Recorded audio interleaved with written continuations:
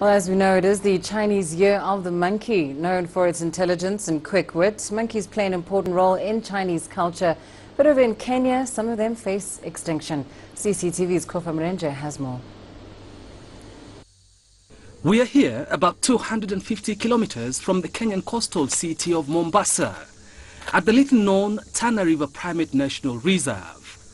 It's not as famous as the Masai Mara, for instance, but key work is being done here to save endangered species. Meet the Tana River red colobus monkey and the Tana River crested mangabe. These fellas can't be found anywhere else in the world. The two primates is like a god to them here if we conserve them. The luminant forest, riverine forest is also a god to them because the two, when you put the two together, they make a very good scenic area.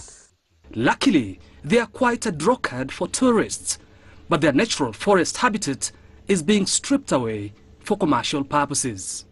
Without the goodwill of the community, we don't have the reserve will be depleted, all the vegetation will be cleared. If there is conservation and the security in the area, because that one we can only be guaranteed by the community, then we'll have tourists. And when we have tourists, it means we get the revenue. Authorities here quite often find themselves between a rock and a hard place. On one hand, they need to ensure that this ecosystem is protected, and on the other hand, also ensure that the communities living around this area are happy. It's therefore key to teach the communities about conservation.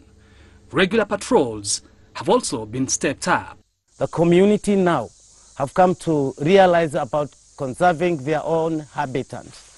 And right now, they have organized themselves with conjunction with KWS. They form CBOs that are really eager for conserving.